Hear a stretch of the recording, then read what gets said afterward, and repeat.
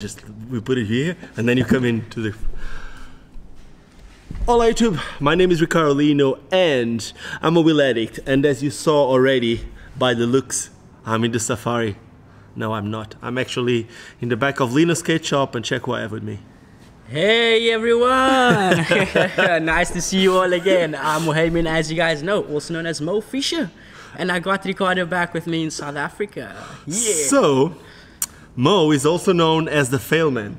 Oh man, the fail bail man. The fail bail. No, so if you guys don't know, basically about 3 weeks ago. Yeah. About 3 weeks ago, Mo had like a massive fall. You're good, but he had like a fall going like 100 k's per hour.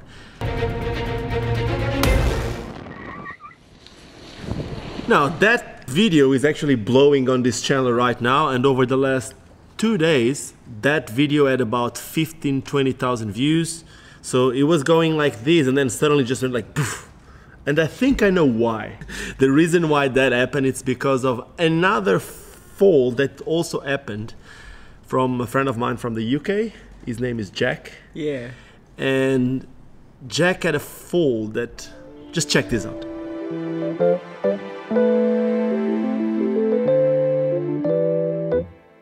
It's gonna be a party, y'all. How I feel,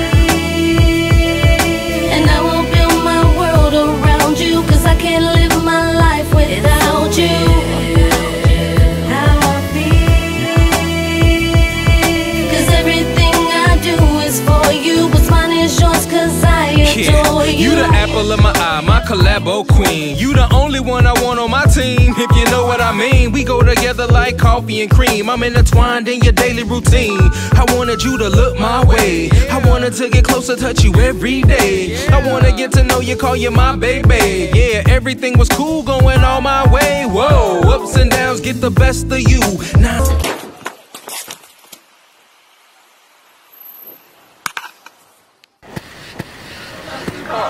it turns the power.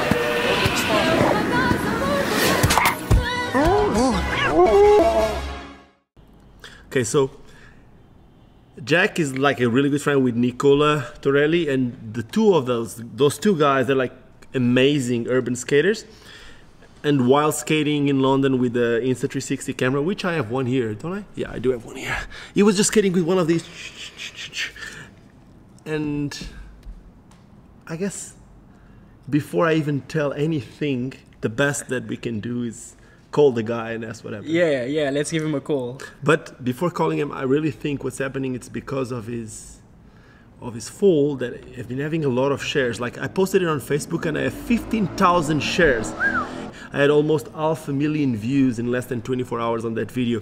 Casey Neistat shared it on his Twitter, and it's been like a hit over the last 24 hours. The truth is, since I posted that, kind of like created like a little inline skating trend, yeah. Even if it's look for fails, it doesn't matter. It's gonna wake some people's minds. Most definitely. So now the two fail bails. Yeah, get us trending, guys. Now let's just call Jack and see how it goes.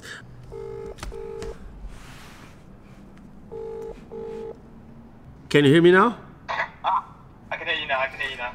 Okay, so here's what we're gonna do. I'm recording your voice from the camera, and I'm recording the image from the phone. So bear with us, guys. We're trying to do an online thing here. It's not live, but we're gonna put it live later. So I don't know if you know. Did you ever saw the bail from Mo about 3 weeks ago? Hill bail. Yes. Yeah, that was crazy. That was absolutely crazy. Thank you. How are you feeling? Yours wasn't less crazy, so. Yeah, that was like a massive impact shot. What happened? Do you want to tell us a little bit? Do you want to tell us a little bit more what happened?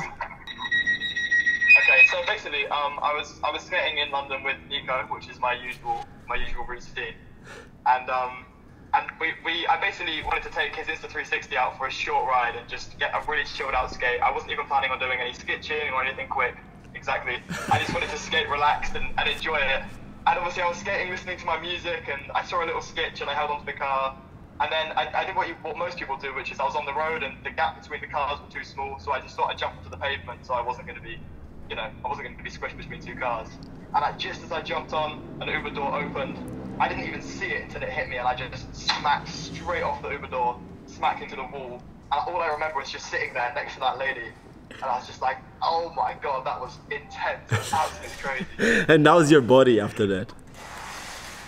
Well, actually, at the time it was a bit better, but the next day it seized up a bit. I've got my rib is quite sore. It could be fractured, but you can't do much about a fractured rib. So, and my leg needs a good couple of weeks of recovery. It's swollen up quite a lot, but yeah, it's not too bad. It could have been a lot worse. I'm really lucky I didn't hit my head actually. Dude, like, I'm the worst. I'm no one to say anything for you to use the helmet or not. I try to use it now. I try to be more responsible with the family and all that. But the truth is, there was a lot of times that I didn't use one. But if that door would have opened 1 millisecond before, would have been way worse, man. That would have been it.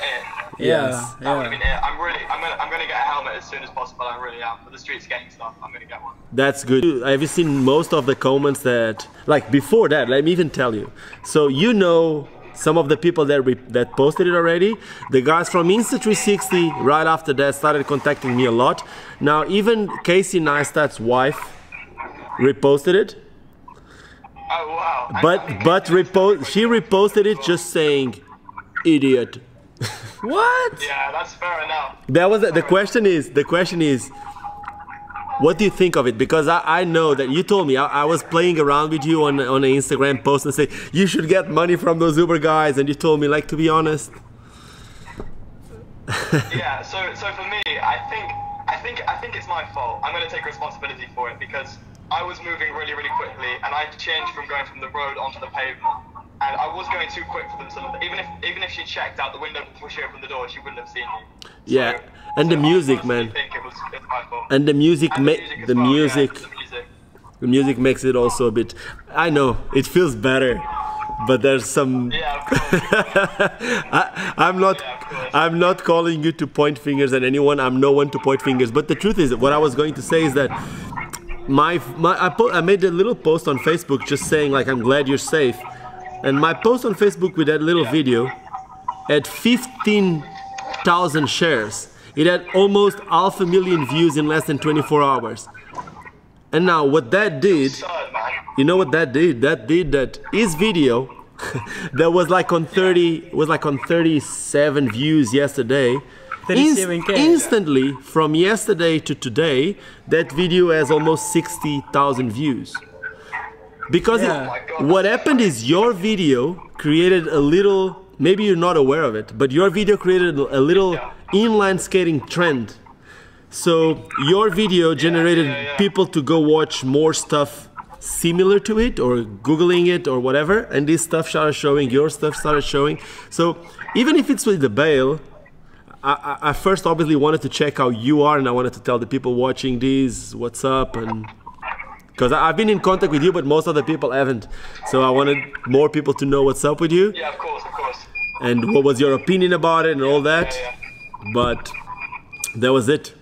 Yeah, man, and we're glad you're actually safe. Yeah, absolutely, man. Thank you guys.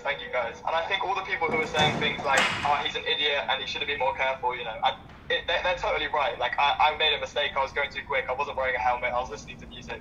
And a whole bunch of people have said, like, you know, this is really dangerous, and even that it shouldn't be shared online because the skate community could be damaged by it. But you know, I think for social media that's fine, but I've seen it put on. I've had requests from media outlets who want to put it on big TV shows and on the news, and they're offering to pay me money to do it. But I've said no to them because I think that if it goes too far, I think it is going to be worse for the skating community rather than better, I think. But, yeah, I get it. I fully understand. At the same time, it's good that skating is being seen, but I also understand that you don't want your image connected to that. Now, the thing is, I've been following what you've been doing it for a while. And yesterday, someone told me a word that I actually made a post later on Facebook about it. Because what I see is that the skating that you and Nico do, it's obviously very skilled, but more than that, the way that you guys capture it with the Insta360 camera, with the sound and the way you guys move, the way you guys dressed, it's something that the best word to explain what that is, it's satisfying. And it's like something, it was a word that I never used for skating, for seeing skating. And it was the guys from Insta360 that said, they showed me, we were talking about your video, and then they also showed me the video from Nico, and they said there's something satisfying about watching these two guys skating. Wow. Now, because of my job, I need to do this, man. I've been satisfied watching you skate, and I want to make this video to ask you if you're keen on starting to skate micro skates. Absolutely, genuinely, that would be an absolute blessing for me. That would be incredible. That would be absolutely. That's awesome, because I know that you've been skating with Nico. I know that you know about the skates, and for me, it was like, man, it's not. Obviously, it helps for a brand that you have the amount of exposure. And dude, I've seen your Instagram grow from 1,000 something to 5,000 in one day. But it's not even about that.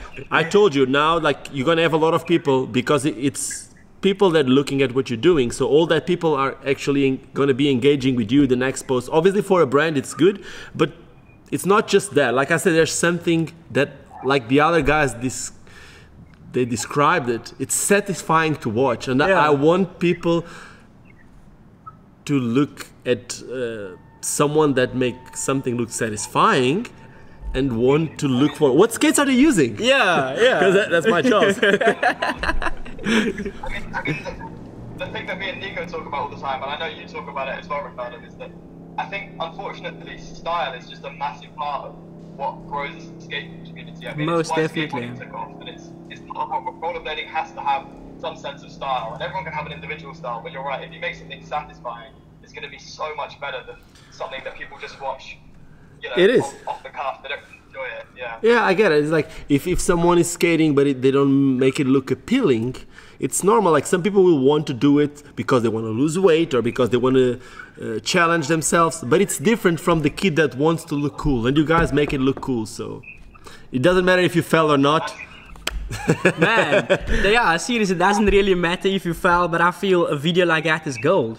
Yeah, because look what happened. It's all good, man. I'm glad. Like, basically, I made this call to check if you're okay, to share with some people watching these. How are you feeling? And that's it. Thank you for taking the time. And man, please feel better before putting the skates on. Next time you're putting skates, I'm gonna make sure that you put on the right skates. Yeah. Let's go. Cheers, we stay in contact. Thank you so much, man. Have a nice trip, safe trip. Cheers, man. And that was it, Mo.